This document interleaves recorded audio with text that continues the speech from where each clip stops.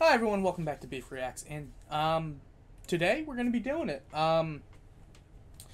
I talked earlier about trying to do more of like an analysis video.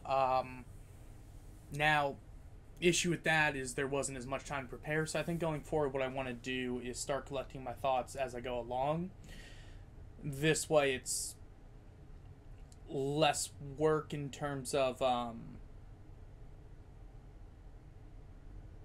collecting my thoughts and trying to like make something, so this one's going to be a little bit jankier than the rest, also just because it's the first one. But yeah, so I thought what would be best practice is to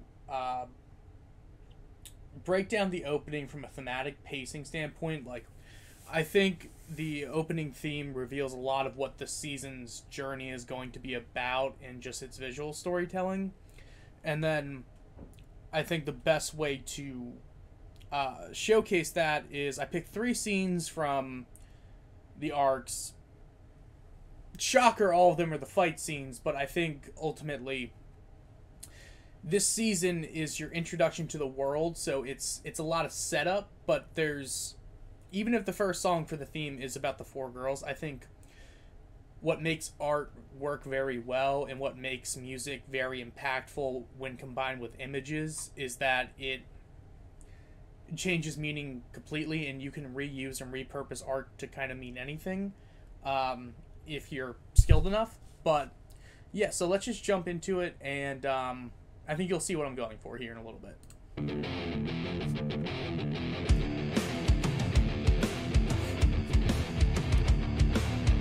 They see you as small and helpless. They see you as just a child. Now, knowing what this is about, and the white kind of being a representation of her mother, that is the, I would say, the objective look at it. But another way you could look at this from just analytical perspective and for what it's building up about the season, because what you know, because it's been revealed after the fact, to recontextualize like this opening and this scene doesn't change the meaning that's garnered if you don't know that stuff. You know what I mean? So like ultimately this is RWBY looking ahead, and my initial thought was that she was looking at a future version of herself.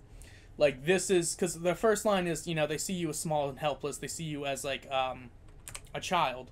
They see you as small and helpless. They see you as just a child. As just a child, and she's looking towards the future, somebody standing confidently in this wind that she's not able to get up in. So I've kind of always got in my mind while watching this show that the opening theme is basically, for this season, for this volume, it is going to be the characters slowly coming into their own or kind of walking towards that. And I think this opening shot shows that for RWBY very well. Surprised when they find out that a warrior will still run wild. So that's as the moon turns red, saying she is on like kind of that path towards being the white, like, not it's weird using color here, but like that white cloaked version, which is her mother. So now it's her walking in her mother's footsteps, Prepare for your greatest or moment. walking. Prepare for your finest hour. And now we're getting the reused. And now we're about to get the trailer footage. So like, yes, we've seen all of this before, but just because it's been reused, we see Weiss during a like royal test. We're seeing Blake, and like we're seeing Yang. We're being introduced to our characters, and now we see the monsters that they'll be fighting and the main antagonist. So everything's working together to tell you, as an audience, right before we even get started, what this show, or at least this volume, is going to be about. This light is actually atrocious on my face, but like that's at least what they're going for.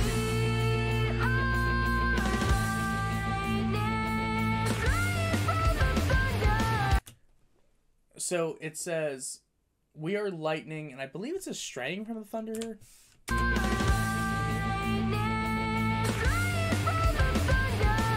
And they're showing, so when they're saying "straying from the thunder," they're showing the White Fang and like at least the people that they're fighting.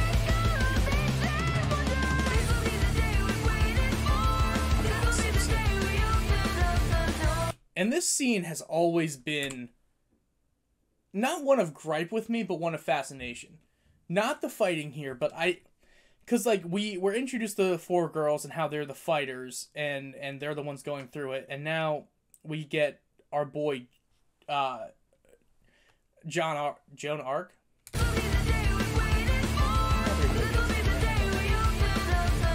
So this will be the day. So like, this will be the day you're waiting for. Now, if you look at John, a lot of people say that he's getting inspiration, but this isn't a face of inspiration. This is like a face of betrayal. Like, it kind of looks like the first time you see him, you get this angle looking down on him, which is kind of like he's not as good as the others. And it's like slowly, whoops, I accidentally muted that. It's slowly coming to eye level, but he's still looking down. Like, he's coming up slowly and becoming better. And then what we get is Pyrrha touching him, and now they're in a completely different spot, as in she is his equal, and she will be the one, because now he's above the camera line. So, like, now that she's with him, she's the one that rises him above and gets him to, like, a level of equal, or not above standard, but, like, above what he was. And, you could look at it and be like, well, that's like way too overly analytical. That's way too overly critical. Sure, but regardless of if it was intended or not intended, the fun thing about art and the fun thing about movies is that it just makes sense. It's always going to just make sense. Like, if you have something that you think this is about, you should typically trust your gut feeling, because that's probably what it is. Like, each angle has meaning in cinema terms, but like each shot composition followed into another shot composition gives like another meaning. So like, we're seeing the statue, we're seeing these warriors that you can look up to, but that means that they're also like, we see him looking up to them, like, this is hopeful, but now we're seeing their perspective as, you are not one of us. And slowly rising up until he gets there, and now they're like on equal footing. And as a team, it's an up angle, which is supposed to be giving them a sense of like gravitas. So it's like, as a team, they will be working very well together and be very strong together. And then they look up at the man who's looking down on everyone, the man with the fucking plan, Osmond, with the And now we're getting all the insignias, which I think are just cool. And all the characters going into that with... This is just ultimately something cool to look at. They wanted a title card, and they damn got a title card that works. But ultimately, I think what this first volume was about was growth into oneself, and every character needing to be a little bit, not be a little bit better, but like start their journey. Like, I think what they wanted to accomplish ultimately was, this is our world, this is what's cool about our world, and that's why the fights are so dopely done. And then, because you can't just be like, okay, this is what we could do, that's kind of what the trailers were for. Now we have to say, well, what's our story gonna be? And for Ruby and John, I think it's very much coming into their own as leaders, at least in the beginning, to learn that everything's not about them, and it's they have to do things for other people, which is outright said by Ruby to Joan. And John, fuck, dude, get better. You can do this. I think Weiss and Blake had... Not Blake. No, Weiss and Blake. I think Weiss and Blake had similar arcs on very different sides of the same coin in a way. So, like, I mean, one, second here. I'm like breaking off of how I'm thinking about wanting to do this, but like what I mean is I think Weiss and Blake was learning how to not follow in a way, but like Weiss obviously, as we know in the beginning, thinks that she could be captain, leader, leading the squad, and Blake leaves at one point. So both of them, you have one that is subversive, and you have the other one which is abandonment in a way. And we'll get into that probably in a little bit. I'm just trying to give you guys the lowdown of how I'm thinking of going about it at first. Alright, let me get to the next part, and we'll see where we're going. Hi, everyone. So, we're back. This time, the first thing I wanted to go over was the Deathstalker and Giant Nevermore fight. Just because I think, as everyone said, that's the buy-in point for the show, but it's not just the buy-in point. I think it also does serve as setting up the group dynamics and what we're going to see branching out. And how I feel about this going forward is you have your opening theme that you watch every single episode, and that is giving you at least a bigger overarching theme for the first volume, which I think is kind of symbolic in a sense of like growing into itself. Like the show's figuring out what it wants to be, the characters are figuring out what they want to be, and they're slowly getting to that point. And so like the first season is just them getting used to each other and going for it. So I think this encapsulates that very well. Also, any fucking excuse to watch the Deathstalker and Giant Nevermore fight, again, I will take going forward. I will rank fights later. I will do what I have to do to see them do a combo attack and rip someone's and decapitate somebody. I will do what needs to be done to see it. I accidentally ended my recording, but I didn't do anything else, and I realized it immediately. God, I hate pointing. Yeah. God, it's still sick.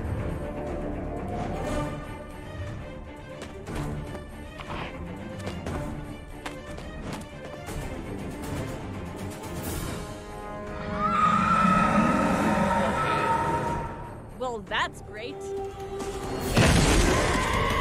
Oh man, run! They're doing what they Nora, gotta do to distracted. survive. You gotta give them props for having that much fucking faith in Nora. Like, they just seem like a power couple to me. Active. I don't know. They just do.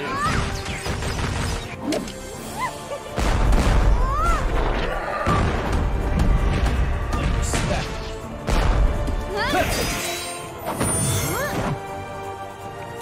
As everything's going crazy. Go, go!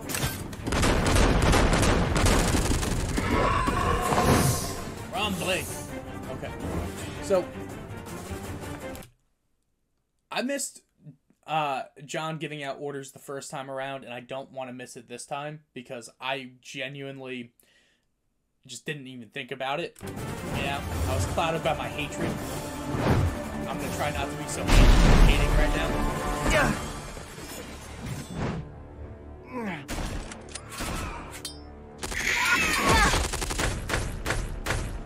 Man, we gotta get over there. They need help. So he's the one who says we gotta get over Let's there. do this. Yeah, but I can't make that jump. Whoa! Oh wait! No, no, no!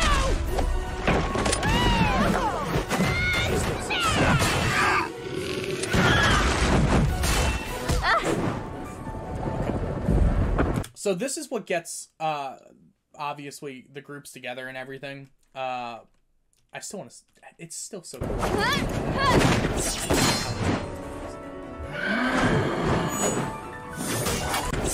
did do an after image.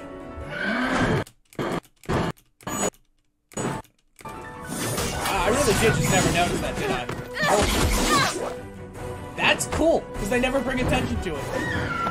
So now we have It's our... tougher than it looks. Then let's hit it with everything we got. Going for it. So we're seeing them come together in like this first time, and like it seems goofy to say it like that, but like what I'm ultimately getting at here is what we're seeing from a thematic pacing standpoint is we're halfway through. We now have our teams established. We have our people that we need together, and this is them coming into their own as a team for the first time. Also, what we haven't done yet is we haven't set up team dynamics. So now we're going to watch, you know, it's kind of like a crucible, a trial by like fire thing. So they're going through this past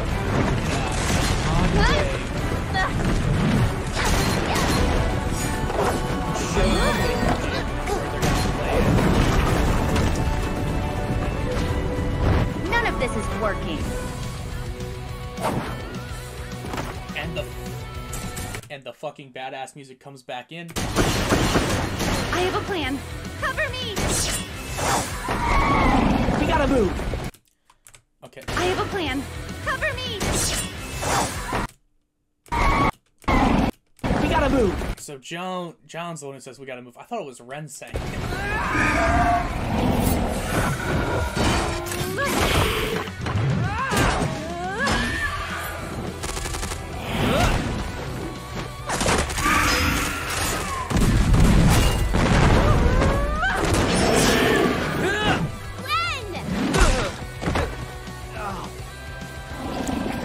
Hira! Done!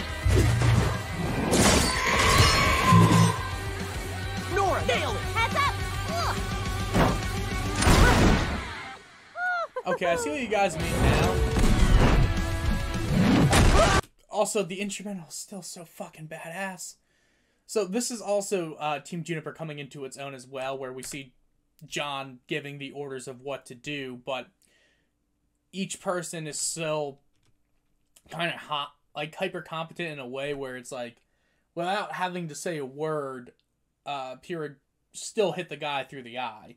Like, they're still attacking and doing what they have to do, but once he actually comes in and says what to do, you know what I mean? Couldn't stand another minute. Couldn't bear it without you in it. Such a good fucking song still.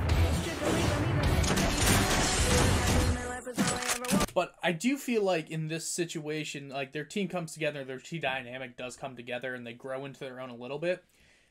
It doesn't change that John isn't really feeling like he belongs. Like, this entire arc is him showing why he really shouldn't be there. He doesn't know what aura is. He doesn't have the same natural abilities as everyone else. He just has a sword that was handed down from his grandfather. Like, it doesn't necessarily work as well in a team dynamic, and he still has a lot of growing to do this season, which we're going to see next. I just want to watch them fight, because it's sick. Fuck yeah, dude.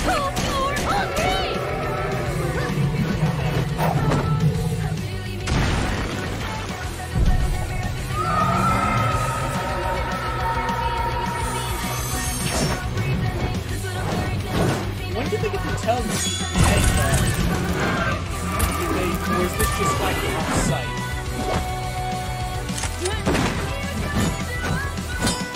I guess they had to talk about it at some point. Of course. Alright, on a side note, do you guys think Ruby's got tinnitus? Like, because it's a hell of a thing, and she just shoots a fucking 50 cal sniper rifle point blank around her ears constantly. And that can't be good for her. Of course you would come up with this idea. 'Cause it's Can I sick. make a shot? Can I? Of course I can.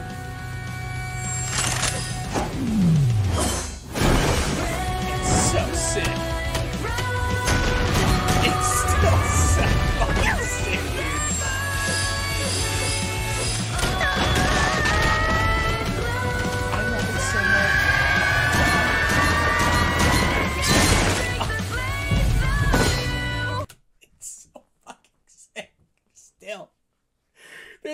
to get you hyper than this moment.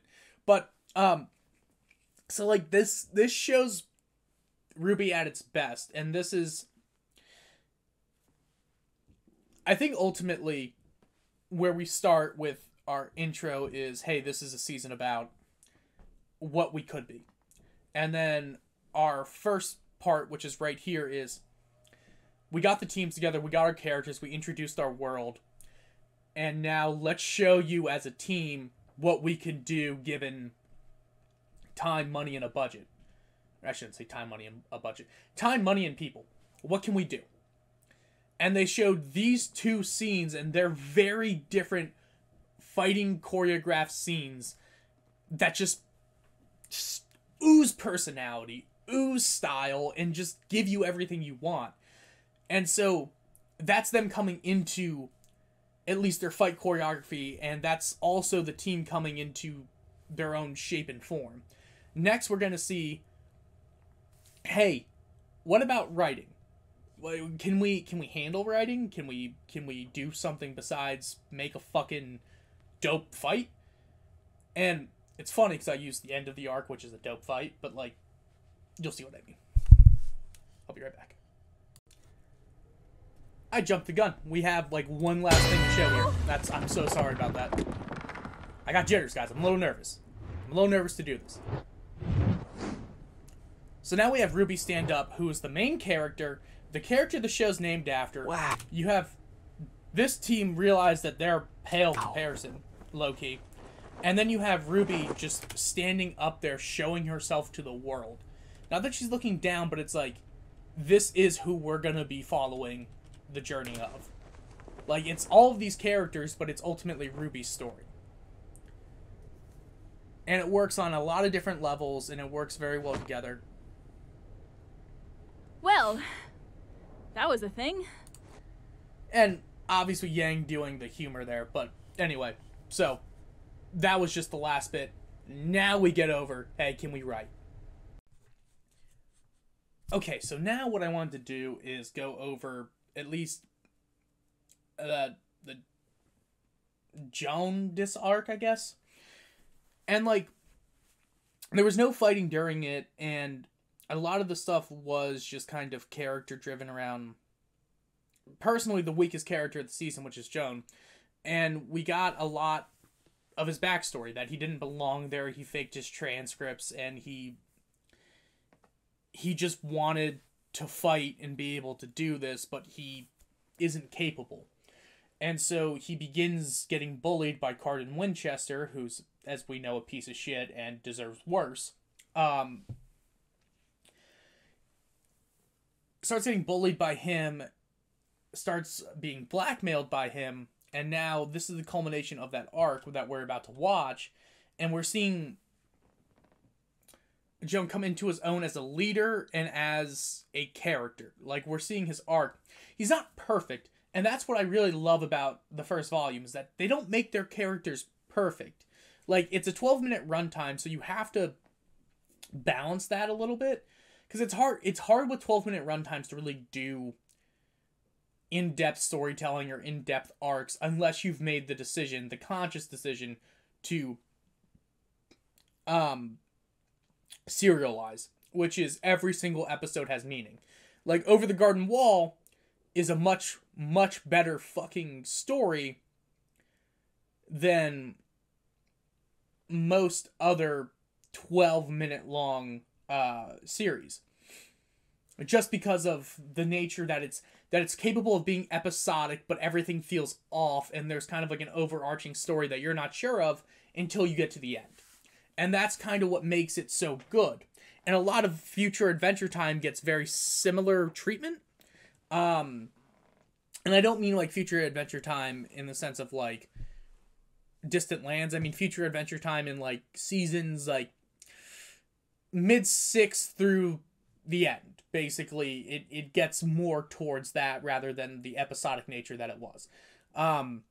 Here, they just wanted to set it up, and without the fighting, it gets like a little but it's still interesting to go over these themes of bullying, and that even the leader of a squad, like even somebody who's in charge can be taken advantage of, which is a kind of a weird spot to be in.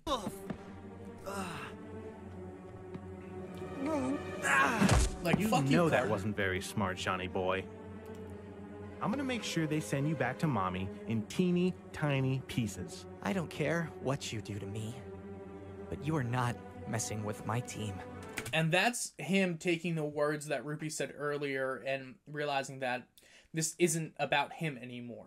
So, you can even have it, because if Monty's one of the people that writes it, this could be his own views on leadership in general, where it's like, hey, this isn't about me, this is about my team. Like, it can hurt, what you do to me can hurt, what you do can not be necessarily the nicest or greatest thing, but you're not going to hurt the people that made this with me. And that's definitely reading into it too far, but like, that's kind of what makes storytelling such an amazing medium to be a part of, is that it can mean a million different fucking things to a million different What? people. You think talk like that makes you tough? You think you're a big, strong man now?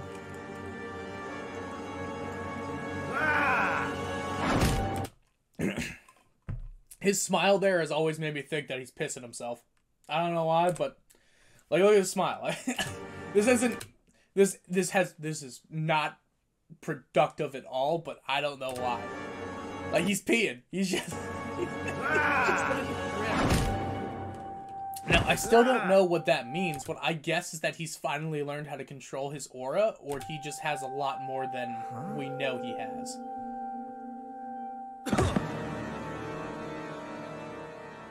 Let's see how much of a man you really are. Now, did he heal from his injuries because he let out his aura like that? Or did he learn how to... You know, it'd be really cool if he could pinpoint his aura and make him, like, a great adept, like, hand-to-hand fighter.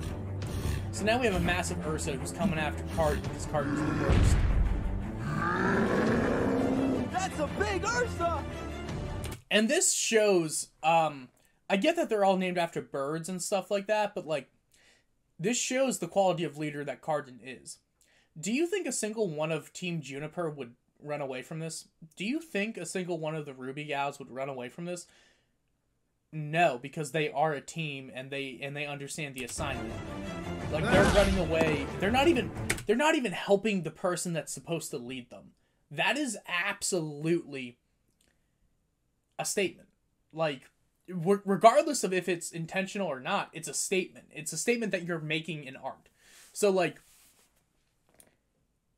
Carden, and we're seeing this writing standpoint. Like, now Monty's team is saying, like, look, we can do fights.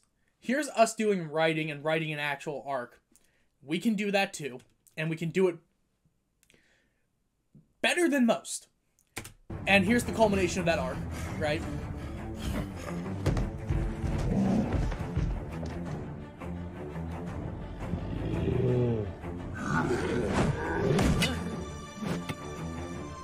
Doesn't have a weapon anymore.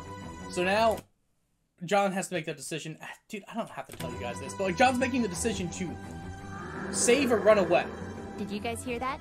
And this is, and again, this is him growing. What? Him Where? stepping Back there, into it's his got role caught as a in. leader, where leaders need to not only John! lead for themselves or their team, Yang, but for you everyone and else Blake, around go them. get Professor So he's Goodwin. being a leader You to two, go fucking with them. Cardin There Winchester could be more. and being a decent human being and saving him. Like, it's a lot more than just one little thing. And it would take... Crap! It would probably take me 50 watches of Volume 1 to be able to figure out every tiny little nuance that went into this show. Not because of, like, being oblivious, but it's because that's what it takes to truly understand something. It takes an obsessive mindset. Oh no. And, like, I'm scratching the surface because I want to do this very badly. But, like, him stepping in front of the shield. Why does he have a shield and sword? Is it because Joan Arc had a shield and sword? Sure. But, like, he's able to attack and defend, and the point of a shield and sword is to wait for openings and go. And that's what he does here in general. Wait. Like,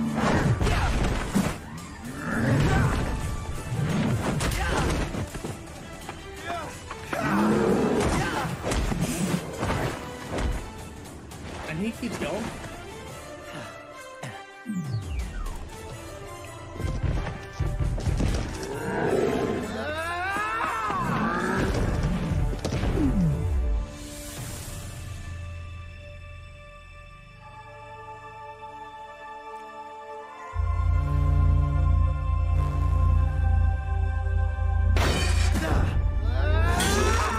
God, I love that scene. And that's with what makes this beautiful too is that good teammates, like, yes, you can have a captain and you can have people that are helping your captain, but like it's a trust exercise. Like, they trust him to lead and he trusts them. I don't want to say to follow, but like when I say follow, what I mean is do what needs to be done to get the objective, whatever that is, done. And like you can always look at it. I love that you have Pyrrha hold back. I believe that was Weiss, and luckily I can go back and see.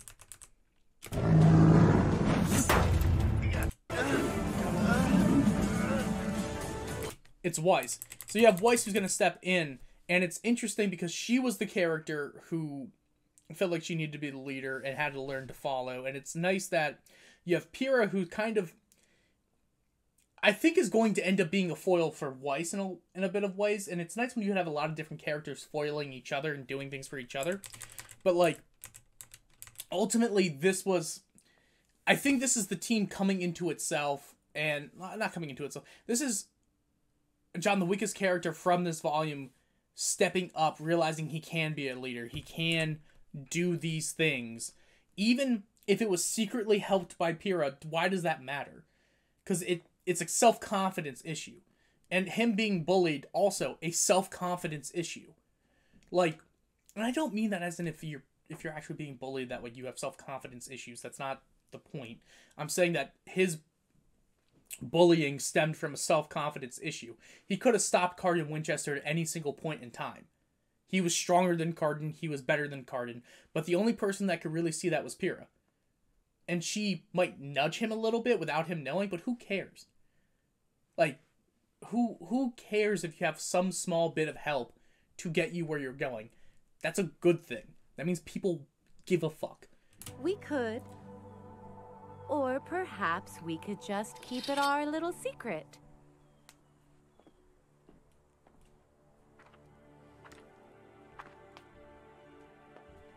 And he still helps him up. Yeah, Holy look at crap, John? Don't ever mess with my team, my friends, ever again. And look at him. The second he gets that self-confidence, he isn't the worst anymore. Got it? You gotta love it. You gotta love it.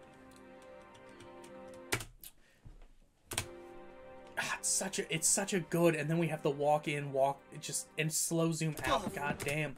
So that was that part, which is, I keep reiterating because it's like time goes by and it's like I don't know if the message is getting lost here.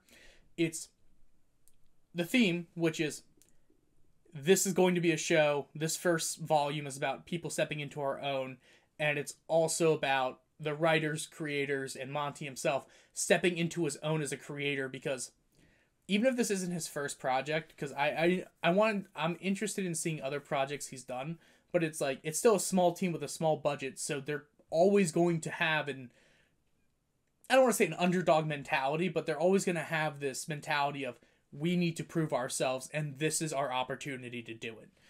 And they proved themselves that, hey, we can make a fucking dope-ass fight. They showed that in their first. Now they're like, hey, we can do really good fucking arcs. And then they did this. Now the last one, which is the Blake, I believe this is them saying we can set up really interesting world building, fights, and character development all at the same time. And that's going to be the end of the first volume. So the next one's going to be the fight between Penny, Blake, and Sun versus, I cannot remember that guy's name, but him. So be back in 1 second with that. And now, so this is the fight with Blake's son and Penny versus Torchwick and the White Thing. And so I think this was to not only set up a second volume, but it's also to say, like, look, the last 15 chapters, we have shown you everything that we could do. We have pulled out every fucking stop imaginable. And now we're going to put it all together. And this is the Monty team. Like, this is what we could do. And that's at least what I think the first volume was about, was just showcase as much talent as humanly possible. Now, there's 40 other things I could get into, but I felt like this is an overview analysis for the first one, just because I'm still a little nervous with this. Made the most sense. I love the bazooka. It's sick.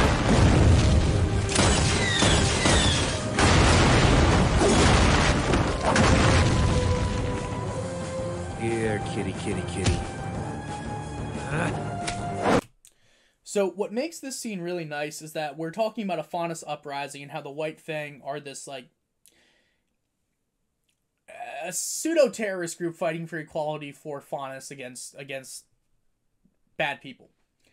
And what makes it interesting is that you have someone now who is an old participant in that, fighting against what they think is the current leader, who's a human. Who's a human and current leader, what they're thinking. And you have another Faunus who's fighting because he just thinks it's wrong. Like, he thinks what they're doing is wrong. Also that they're going to try to kill him. Leave her alone. And we're also getting character development during this, because you have Son, who's obviously a bit of a charmer, but it's like he's fighting. We're seeing his fighting style, so his personality is flippant, acrobatic. He is adaptable. He's looking at the situation. You are not the brightest banana in the bunch, are you, kid?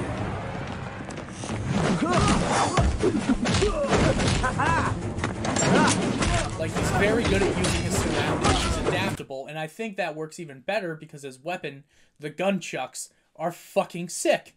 No, I'm kidding. They work because they're adaptable. It's a staff, or it's two nunchucks.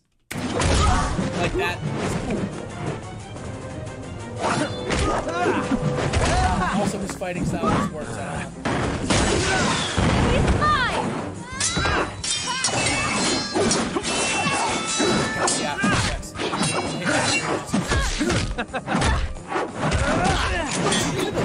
Yeah, so does he have a billy club that's just a bazooka?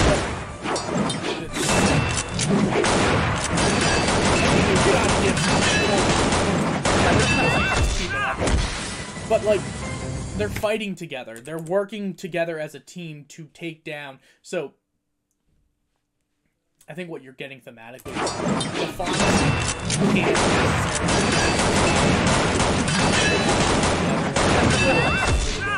necessarily down the line is if Faunus and humanity can find common ground and work together, and you have a sect of people that just genuinely want equality.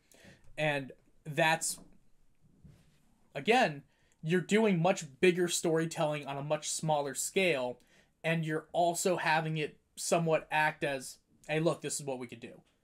And, like, that's what works. It's not just good on one level, it's good on the biggest level you could imagine and on the smallest.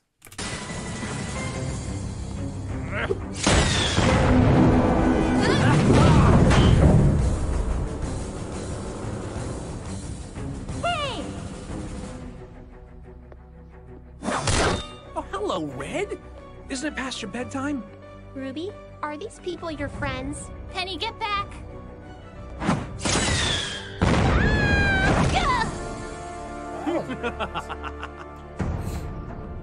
Love Penny. Penny, wait! Stop! Don't worry, Ruby. Now, this was just because I think they wanted to introduce a new character to get people hype, and then be like, hey, we're gonna have so much more. I'm combat ready. Soon. I see what you guys need to backpack. That's been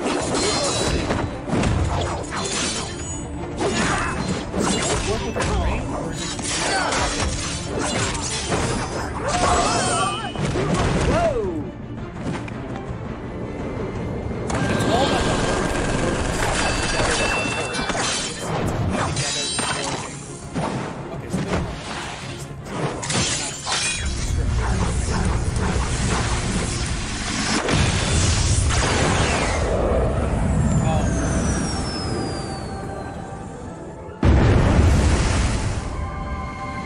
Her realizing she fucked up by doing that. And she's just suddenly like, she's holding her back. How But is like, she doing that?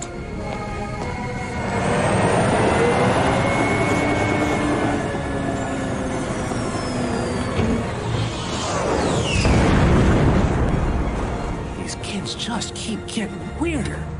yeah.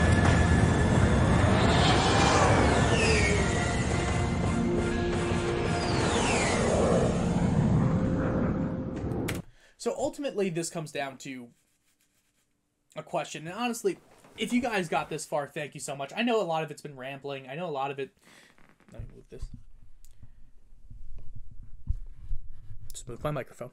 I know a lot of it's been rambling. I know a lot of it's been, like, a little unfocused. For the next one, I want to do something completely different, in a sense. Same thing with the soundtrack. Next one, what I want to do is listen to the full song and go back and do line by line. I said I was going to do this, so I did it. That being said, I don't really love how I did this. I want to be a little bit more concise, a little bit more written. I don't want to do scripts. I suck with scripts. Not really sucked with them. I like being able to go off the dome and free flow a lot more. So next time this is going to be a very different type of video. So I apologize if it's not necessarily your cup of tea. That being said, I think today I'm going to release alongside this the first 3 episodes of The World of Remnant. And yeah, so thank you guys so much for watching. If you don't mind, like, comment, subscribe. Actually, I didn't give you my last fucking thoughts. I'm stupid. I'm not stupid, but you know what I mean. Yeah, so I honestly think that to just sum up everything that I've been trying to say this whole time, this whole season, from our first opening intro to our last fight to every big moment, is just, it's Monty and the team showing what they can do. It's saying, like, this, it's a team of creators stepping into, not maturity, but stepping into themselves. Like, saying, like, no, we could really do this. Same way their characters are stepping into themselves and saying, no, we could really do this. Like, every single character in this season had a moment where they just kind of stepped into themselves, except for Cardin, because Cardin's a piece of shit. But, like, the rest of them did. They had moments. They had something to say, like, look, like, this is what could be. And that's ultimately what you want out of a first season. You want the world building. You want the, well, this is what could be. And you want the spectacle, because that's the only way you get a second season. So, like, typically speaking, your season 3 and season 4 is going to be best in television. Because by season 3 to season 4, that's usually when you find your main writers. That's normally when you find your footing of what you want to say and, like, all that stuff. So if you look through, like, most sitcoms and most television, season 3 or season 4 is typically the favorite. Just due to that. But that's really unimportant. Again, thank you guys so much for watching. I have an announcement. I'm going to make the announcement for RWBY Volume 2, so the most amount of you hear it. Yeah, but thanks. Peace out.